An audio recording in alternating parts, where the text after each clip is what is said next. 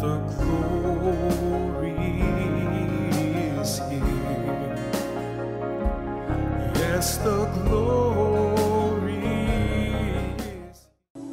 It is coming to pass in this day and in this hour that as the face of my Son is unveiled, that my glory will bring forth a response of reverence within the church. A reverence that will cause the mockery and reproach that has come upon the name of Christ to be repelled, says the Father. For behold, I will teach you the sanctity of being one with me. And you will learn the true meaning of holiness. And you will learn the weight of glory. And you will learn how fearful it is to angels to stand in my presence.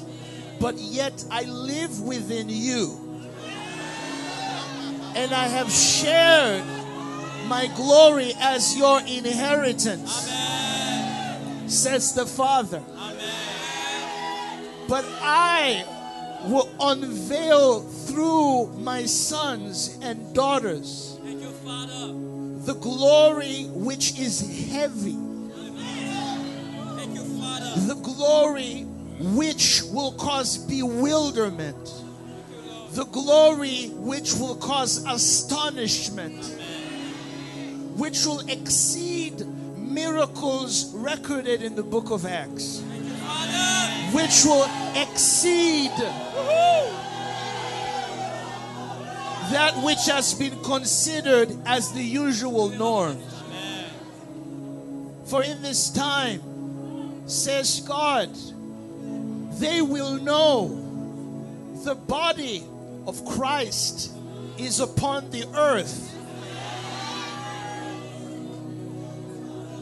They will know the authority which Jesus, the head, has conferred amongst men. They will know that the powers of the age to come have come.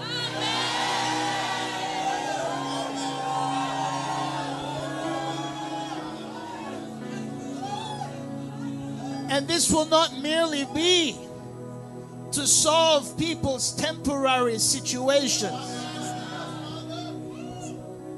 but to administrate entire regions and territories supernaturally. That my church, made up of my own, shall govern and rule with me from the heavenly realms, to cause the groanings of the earth to cease, to bring about, says the Father, my eternal plan and design. Amen. Thank you, Lord.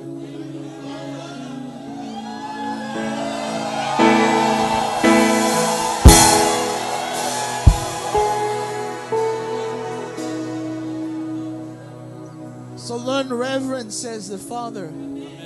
For the weight of my glory will rise from within you, will emerge and be settled around you, amongst you, through you, says the Father.